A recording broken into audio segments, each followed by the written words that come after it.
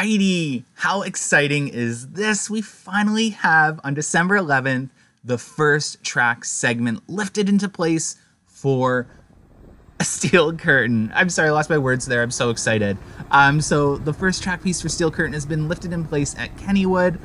If I had to take a wild guess, this is either the station piece or a break run piece, but I'm gonna go with the station piece. That's what we saw first on Yukon Striker, and that's what I'm going to guess for this one as well. But how impressive is this? I mean, a couple days ago, or it might have been a week ago at this point, and people sent me some construction footage, there were not this many supports up.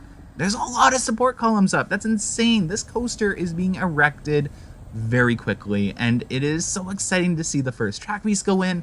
I am falling in love with the colors more and more each time I see this in video.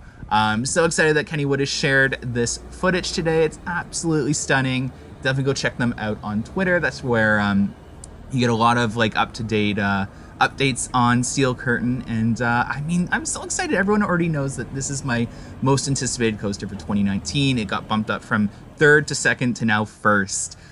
Anyways, I really hope you guys enjoyed this construction update. It's a very quick one. Hit that like button, subscribe if you haven't, and share this video for others to enjoy. Have a good one, guys. Bye.